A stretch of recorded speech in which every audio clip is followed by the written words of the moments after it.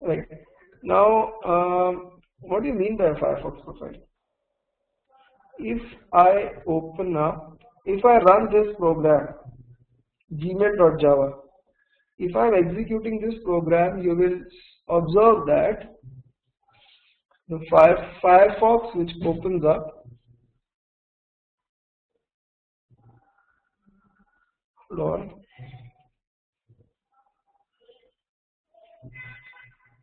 let Firefox open.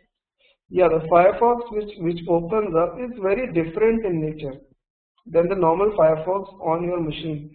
It's got no Firebug inside it. It's not got the bookmarks which are there in my regular Firefox window. Okay, it's like a fresh Firefox.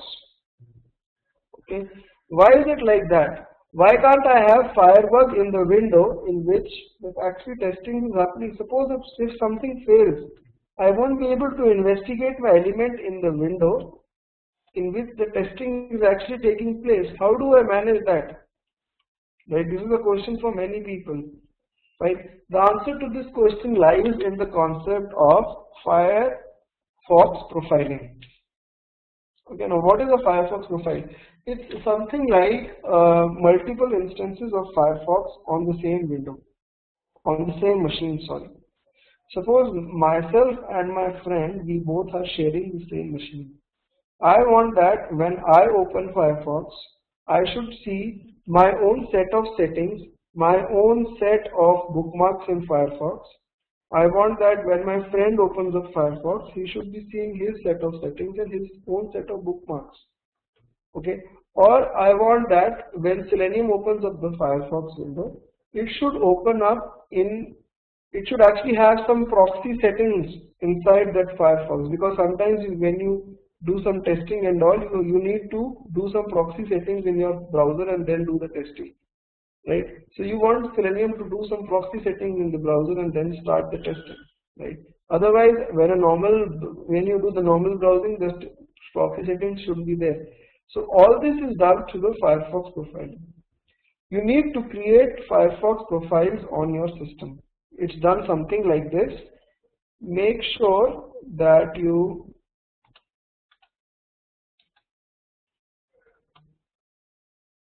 close Firefox window on your machine from the file exit menu. Don't close it from the cross on the top right.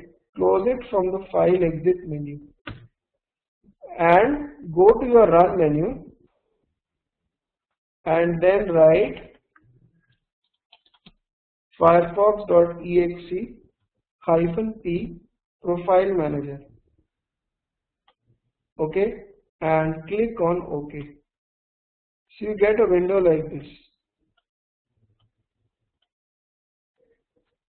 right? When you get a window like this,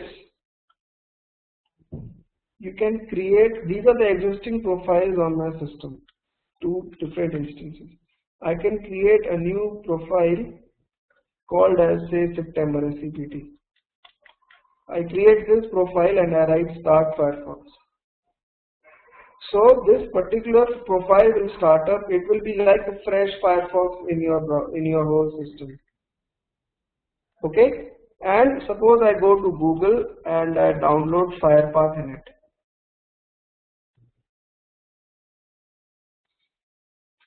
I just write over here download FirePath. So I download and install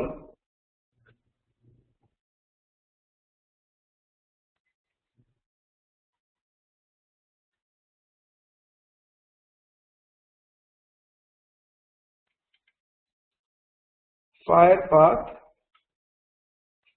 in this.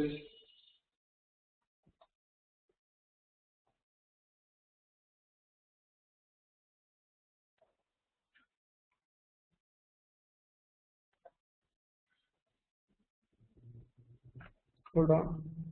Right. So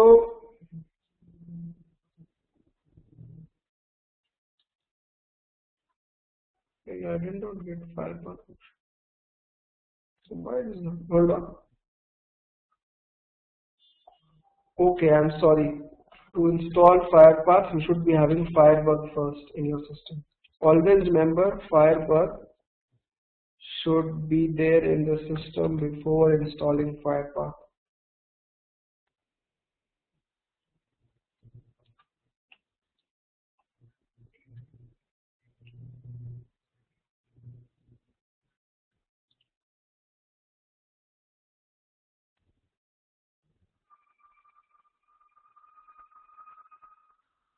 Just a minute, hold on.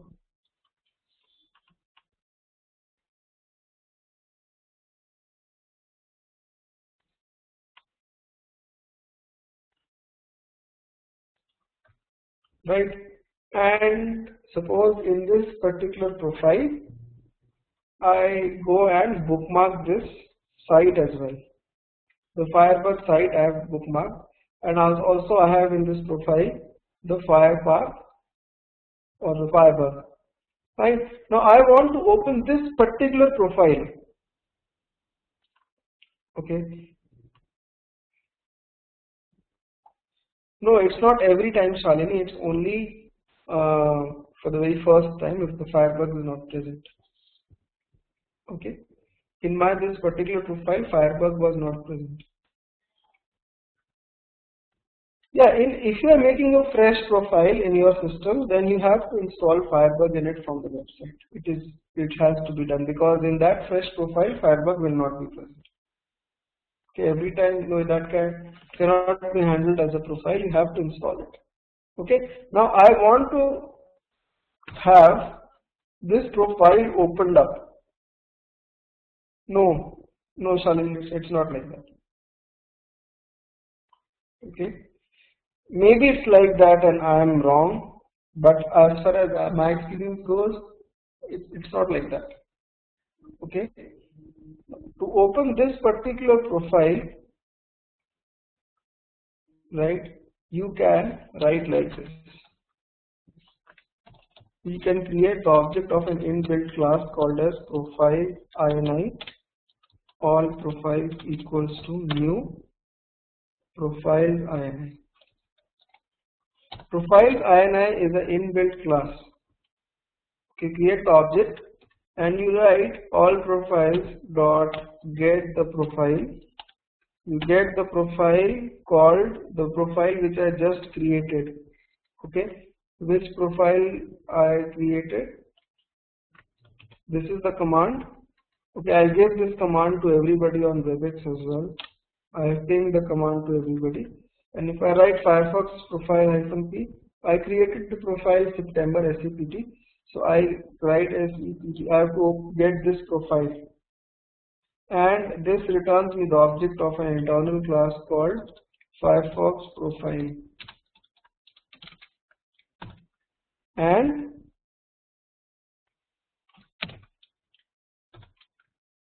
you pass on this profile object while creating the object of Firefox driver. This profile object, you pass it in the object of Firefox driver, and that particular profile will open and go to Gmail.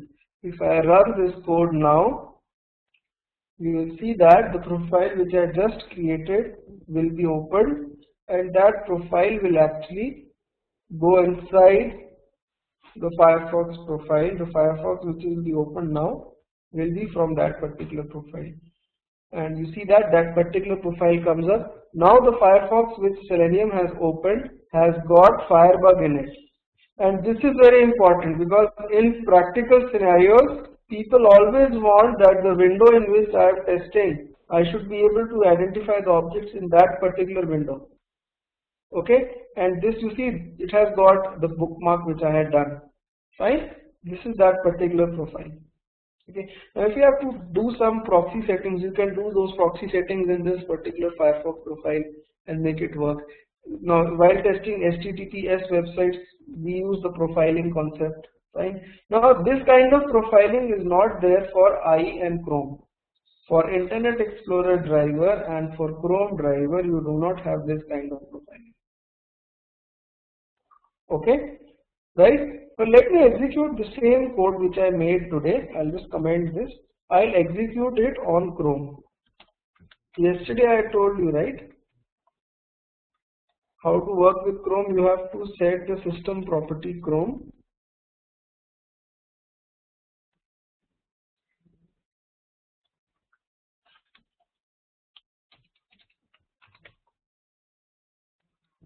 Right? You have to set the path of the Chrome driver, then go to gmail.com and enter the username password. Suppose what I'll do is I'll give the right XPath for the email. Okay, so now if I run this with Chrome driver, everything will work because these all functions, find element and all these functions are there in the Chrome driver class as well.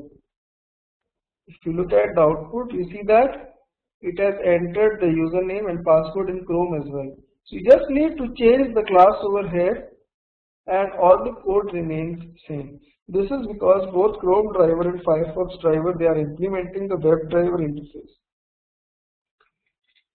Okay, all the functions, find element and all are also there in Chrome driver, they are also there in Firefox driver.